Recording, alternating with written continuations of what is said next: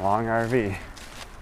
You've done a great job of backing it up so far. For Emily and Hudson Kreider, this RV is the result of a dream that started when they were dating in college. We were studying and I got a little sidetracked and I started talking about traveling around the world because of a report that I had to do.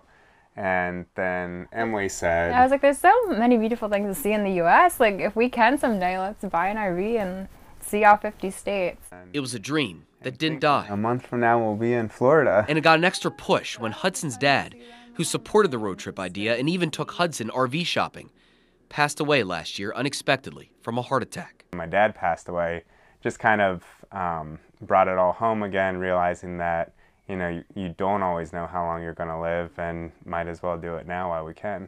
I like how it turned out. So the Kreiders saved up money, they've quit their jobs and are now fixing up the RV. They've planned the trip month by month, but not day by day. We want to try to make sure that we're enjoying the trip while we're there instead of kind of planning or stressing about being to the next moment.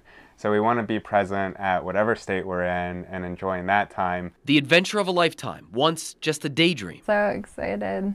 is now almost here. I hope that we look back and are able to talk about all the things that we learned and the people that we met along the way. Jerry Gish, News 8.